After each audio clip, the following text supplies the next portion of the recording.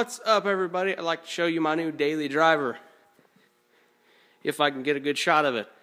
It is a 2008 Impala SS with just rolled over 69,000 miles. This is the nicest, newest car I've ever owned. And it's not the lowest mile, but it is the nicest. It's got every option. Of course, the SS's do every option except the Bose sound, which is a plus because I plan to put aftermarket radio in it. Of course, the leather seats with the SS embroidered headrests. It's got the grayish interior in it. Sunroof, all that jazz.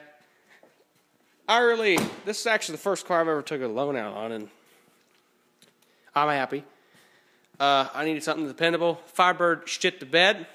That's basically the nicest way to put that. And, which it was, I mean, yeah. I still got money out of it. I sold it and sent it on down the road, but I was tired of fucking with it. This has got the, if I can open the hood, has the 5.3 liter LS4. Is what GM calls it, making about 303 horse, I think. It's very peppy. It will knock the V6 Firebird's dick in the dirt. And it gets decent fuel mileage.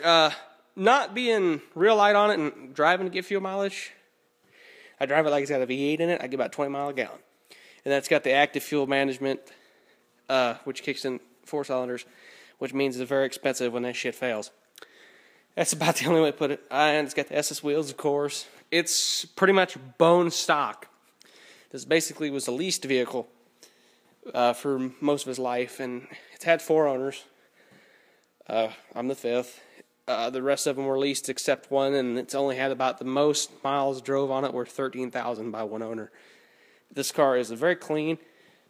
It's dirty right now. I need to clean it, but it's just kind of thawing out here in south west Iowa, and it's just it's just shit. It's pretty much, but it's getting nice.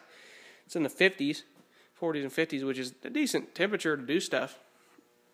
Yeah.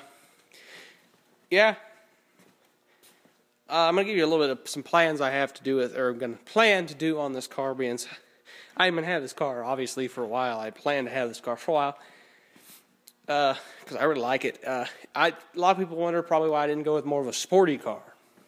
Well, I'm 20 years old, and I've had sporty cars, and they tend to be cop magnets. And this is not as big of a cop magnet as like a 2010 Camaro SS would be. This is one thing I like about it, being it has 4 doors. It can access more people a lot more comfortably than, say, a 2010 Camaro SS. A Monte Carlo would have been the next thing that I would have been considering getting, because it's basically a 2-door Impala SS with a different rear end, which I like the rear end of the Impala. But I liked having the 4 doors. I really did. That was a big benefit for me. It's got nice WeatherTech style floor mats. I actually think they are WeatherTech floor mats. It smells new in here still. Of course, again, there's the sunroof. That's got the factory stock radio in it right now. I want to go out with, replace that with a Pioneer AVEC, or I think it's AVEC, 4000 NEX. The only thing I wish the dash lights were red in this, like a Pontiac. I do like, it would match the car a lot better being as it is red. I do like how this is this different style. I don't know what you want to call that, kind of like a checkered style other than a wood grain. I do like that, but I'd like to get another set of those, and I would like to paint them red to match the car. What else? Of course, it's got the OnStar. It's got everything. Got a lot of storage in it, really. Let me go ahead and pop the trunk. And got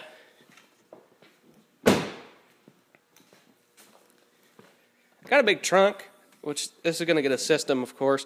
I do believe the system upgrade for the 95 Camaro has kind of been canceled, because I think a lot of them amps and stuff are going to be migrating to this car, because Yeah, I'm going to put a lot of my time in on this car.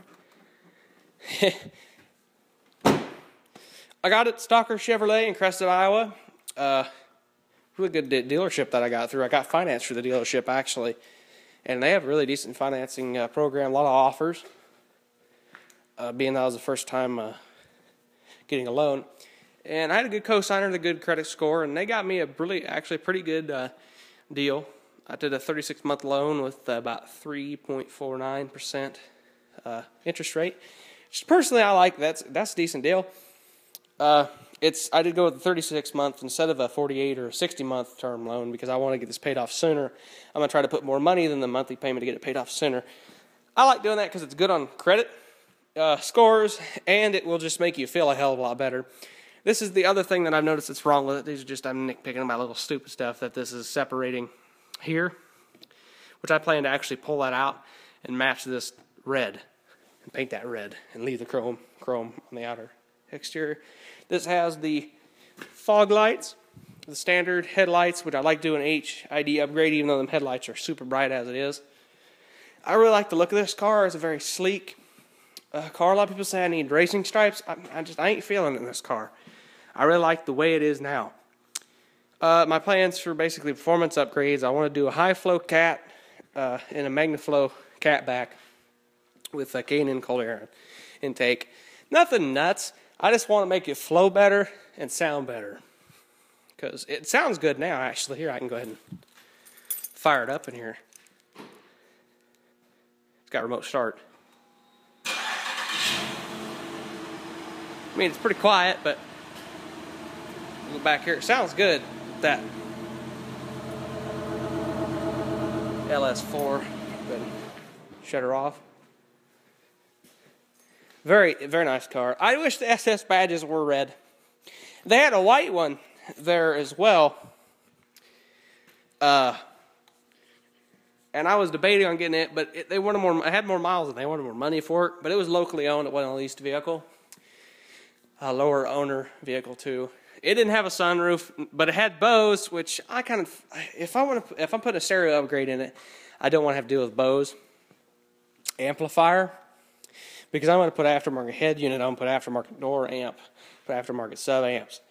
I'm going to do basically everything aftermarket. I'm not going to splice any of the factory wiring in the car. All of my wiring is going to be add-on. I'm going to use a pack radio interface to interface with all my steering wheel controls and stuff to make that work. I don't want to cut any of the harness on this car. I want to keep this car factory so I can basically pull all my aftermarket equipment out of the car and replace it with factory equipment. In this case, I probably wouldn't replace some of the factory equipment. Like the factory speakers in these cars are quite cheap on the standard audio system, which I probably wouldn't put them back in factory.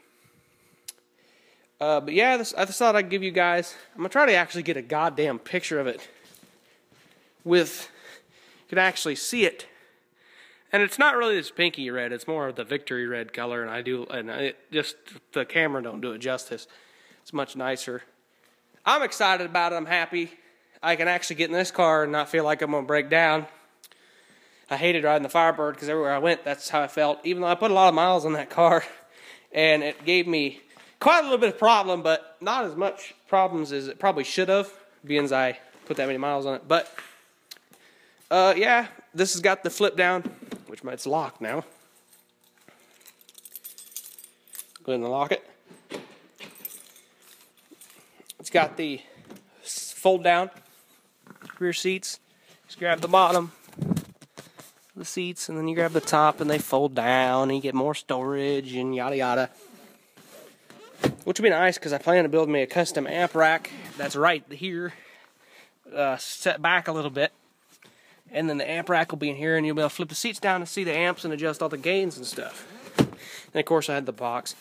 I want to do 215s in this car, but I might be going with just 212s because it's not really packed tight for space, but to do a good ported enclosure for 215s.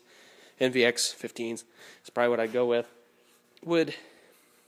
There's not enough space that I'd really want to constrict it real down, but I want to go with its recommended about the good recommended hertz tuned box with the recommended cubic feet that they recommend for their sub, because they make the sub, you think they know their sub. So I like to go through. The only thing I have to complain about is the broken bumper cover and these plastic fender liners, inner fender wells. I'm going to definitely figure out how I'm going to do this. I don't know. I actually thought about flipping this behind the front bumper cover. But I'm going to go ahead and someday jack up the car and remove the bottom under one that's screwed on. And I'm going to try to get me some screws or something in here to kind of hold this in place, because it kind of flops. For you guys that want to know, yes, it will spin the front tires. And you really don't even have to get on it that hard to spin the front tires. Top speed in the car, 148 mile an hour. That's where the factory limiter is in place. And it will do that. I will not say where I did that or how I know that, but it will do that. Everybody knows that about a car, they got to test it out, you know? You got to give it the pace, run it through its paces. Other than that, I'm really happy with the exterior appearance of this car. I've always been a fan of Impala. My grandma's had quite a few Impalas. That's why I call it my grandma's car. But I really liked them. I liked the way they drove. I always thought they were good cars. But she never had an SS, and she's kind of a sporty old grandma. And she's got a 1950 Chevy pickup, which I don't have a video of. Someday if I can get it out, I'll show you, give you a nice video. Restored, got a rebuilt 355 in it. Really nice pickup. Moves ass too. And she never had an SS. She actually wanted an SS, but some people talked her out of it. I tried talking her into it, of course. But this is, and I knew, because I'm more of a sportier person. I wanted the SS. I didn't want an LTZ. I wanted something that had power with relatively decent fuel economy. These actually do quite well.